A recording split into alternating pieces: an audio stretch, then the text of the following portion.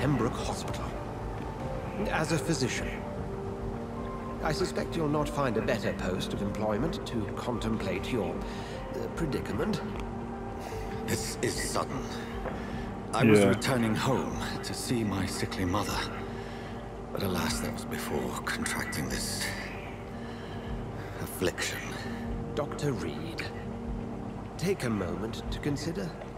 The post would be for the night shift, providing a good explanation for your absence during daylight hours. You'll be adequately reimbursed, and have a place to hide. I even had the forethought to bring some clean clothes. All right. So, what do you say? It seems I have little choice, but yours is a generous offer, so I thank you. Brilliant! Oh, Jonathan, this is one for the book, and the beginning of a beautiful friendship. Dr. Swans, whatever they call him. I don't bloody know. Super Frog.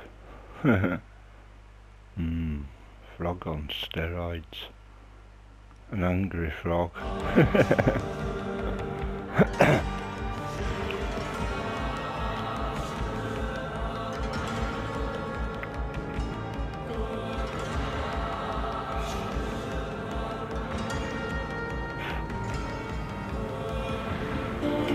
Dr. Swansea, thank goodness. I was beginning to be concerned.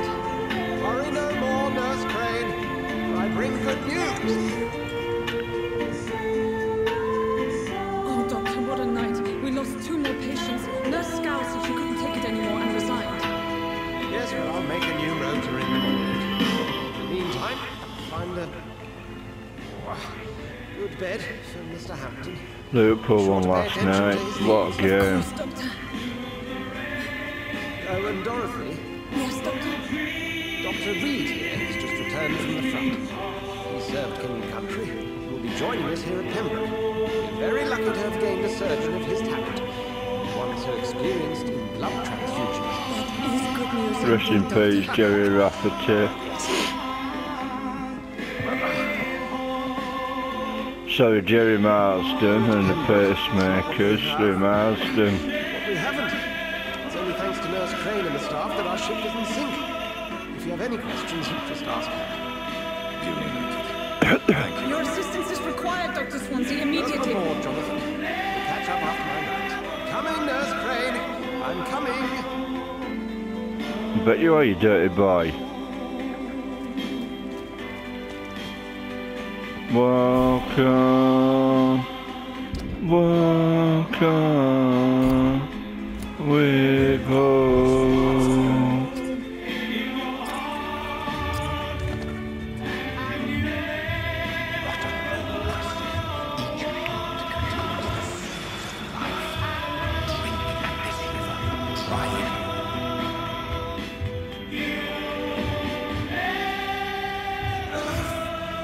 Come on, you bastard! I won't bite. Sir, please. You've lost too much blood. Calm yourself. You think I didn't notice? Stop your staring and get me to an hospital, you arse! Insulting a good Samaritan. Not exactly the way to get rescued. Alright, sorry. I am in pain. My guts are spilling out onto the street and you're yabbering on. Yes. That's a very nasty wound you've got there. Take my word, I was. I am a doctor. Dr. Jonathan Reed. Name's Clay Cox. I'd appreciate you helping me to a better place, Doc. Follow me, Mr. Cox. Let me assist you to that better place.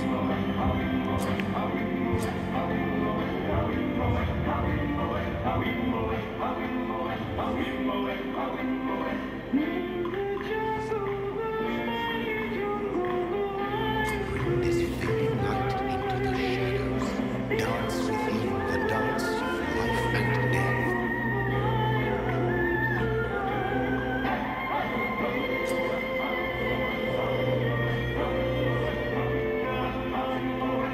No more. Not tonight. Not like this. I will not take another life.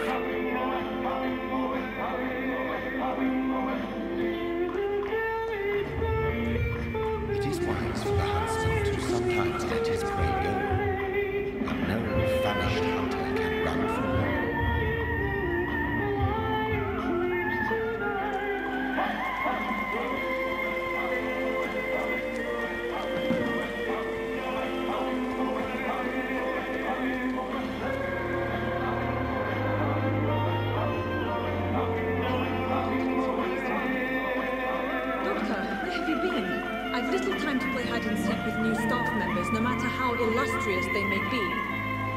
I found a wounded man by the docks. He answers to the name of Clay Cox. He requires urgent medical attention. Already making the rounds?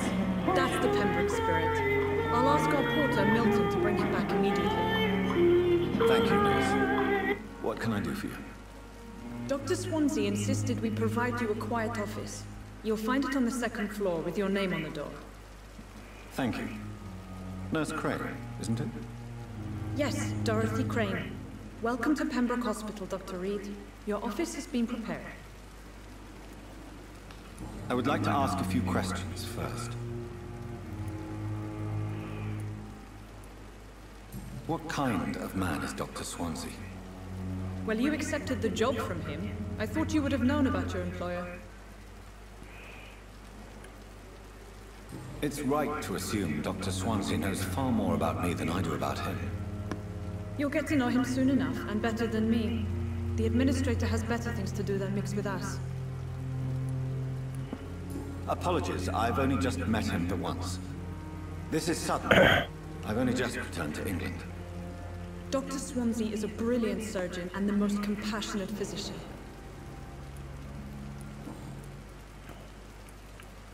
And Mr. Hampton, the patient we brought in, how does he fare? I gave him a sedative to help him sleep. Poor thing was in quite a state of shock. Thank you, Nurse Crane.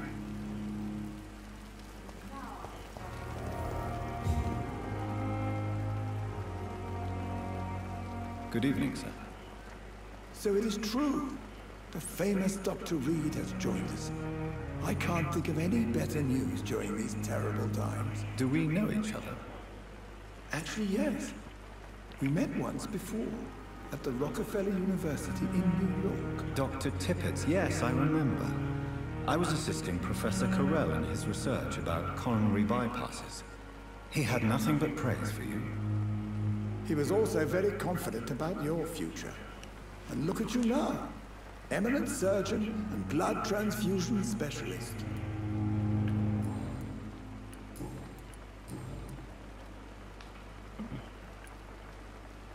What can you tell me about the staff in the hospital?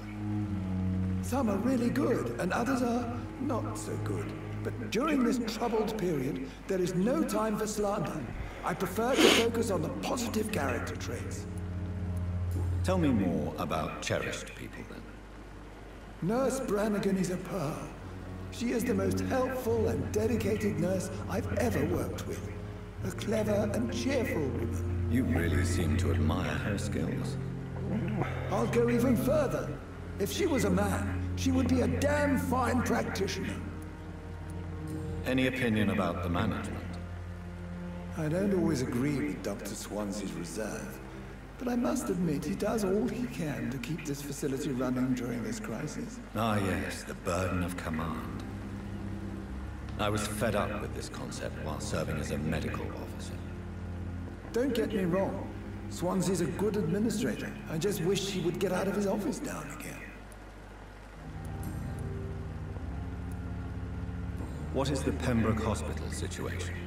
And please, speak freely. This hospital is not exactly the best of London. I'm sure you are used to working in a better environment.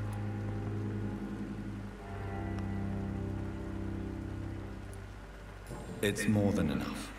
In any case, the personnel of a hospital are much more important to me than the building. Don't be misled by appearances, Dr. Reed. This hospital does not lack talented people. It just lacks hope.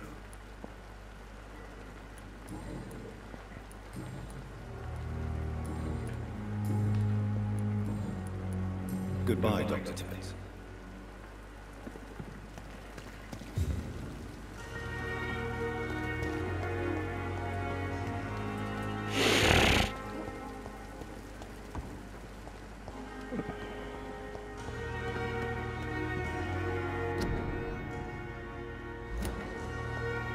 Dr. Swansea is right. This place seems perfect to conduct my research.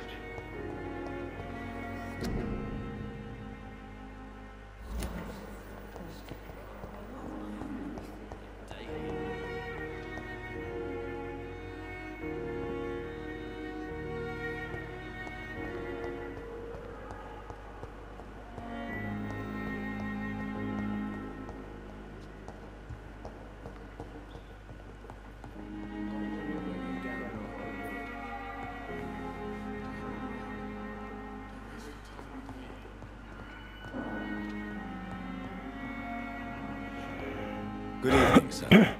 I'm Dr. Reed. May I help you? I don't know if a third opinion is needed.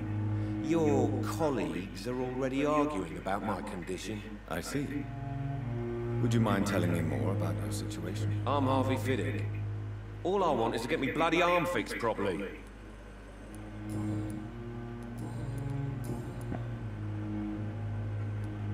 Tell me about the doctors who are arguing about your case. Strickland and Aykroyd. They both want the best for me, but there's a lot of pride there. Doctors are no different from carpenters, it seems. What do you mean? I often had professional arguments with rivals on a building site. Difference is, I disagreed about wood and nails, not flesh and bones. Tell me about yourself, Mr. Fiddick. I'm just a regular guy waiting to get his arm fixed, so I can return to work and to my family. I was more curious about what you were doing before being hospitalized. I'm a carpenter, and a good one too. But that means I need both arms to feed my family, Dr. Reed. Are you satisfied with your treatment here? Well, it's clear that I've chosen a bad time to be injured. Forgive my bluntness, but you seem overwhelmed by cases of the flu. I won't lie to you about it. I'm afraid we are. Are you sure you don't want to operate yourself, Dr. Reed? I have the feeling you're very capable. And your colleagues seem to think so too. In other circumstances, you would be right. But for now, I don't think I can take on the responsibility. My apologies.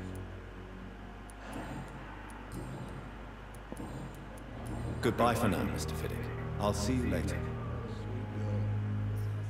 Reads me like a book.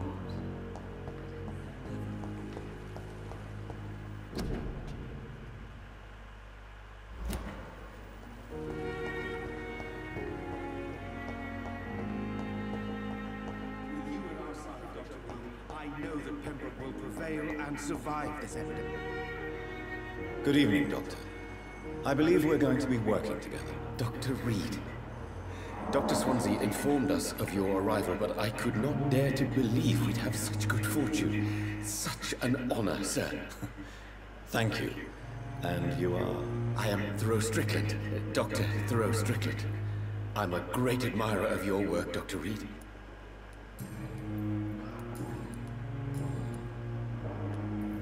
What can you tell me about the Pembroke? Well, it has always been an honor to work with Dr. Swansea. But with your arrival, I can't think of a better opportunity to learn about blood transfusion.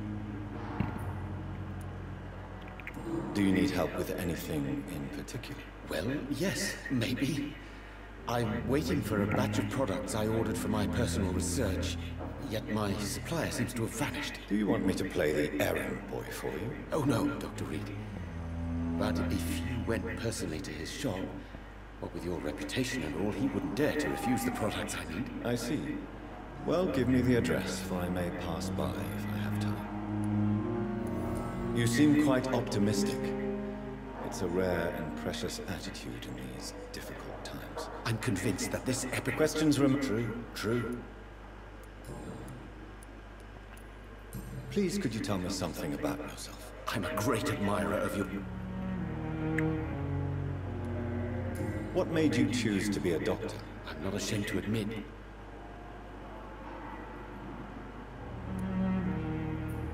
It's always a pleasure to... This epidemic... I based my I'd rather not talk. As long as you're caught... You're not the first one. Goodbye, Dr. Strickland.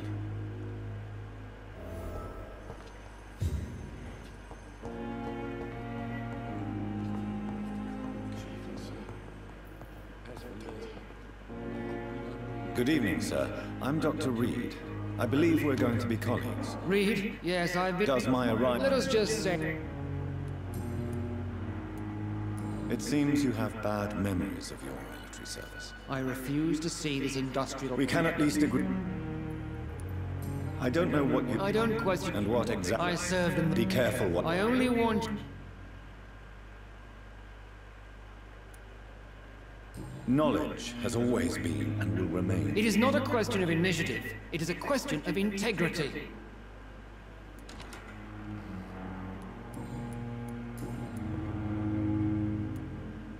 If you have a problem with me, Dr. Ackroyd, please feel free to tell me. Dr. Swansea has imposed your presence on this hospital without asking anyone's advice. The benefit of his position. But I don't agree with it. I know we've... Oh, Aren't you too old for such jealousy? It really won't do you any good, you know. don't be ridiculous, Dr. Reed. Since your tenure... Let's just say... carelessness. We're here to... I don't intend... modern Tell me, Waverly, what do you think of Dr. Strickland's enthusiasm for his experimental research? Strickland is playing with his patients' lives for pride and glory. Now that, sir, is unethical. Are you thinking about... Harvey Fiddick needs delicate... Why do you wish to lead this surgery? I strongly believe that Mr. Fiddick should not be butchered to test an unproven procedure.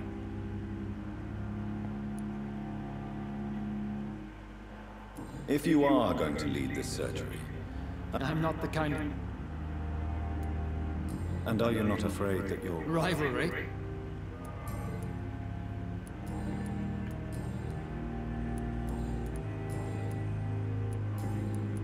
Thank you for your time. We'll talk later.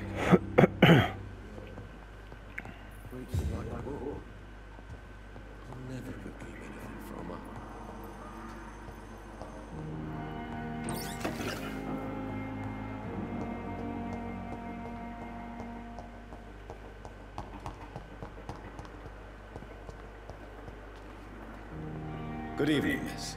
I'm Dr. Reed, the new surgeon at the Pembroke Hospital. And who... Your name has... I beg your pardon. What are you begging for? You keep calling... Well, Who are you really, Miss Howcroft? I mean, apart... is that not enough? I'm curious. No, such an...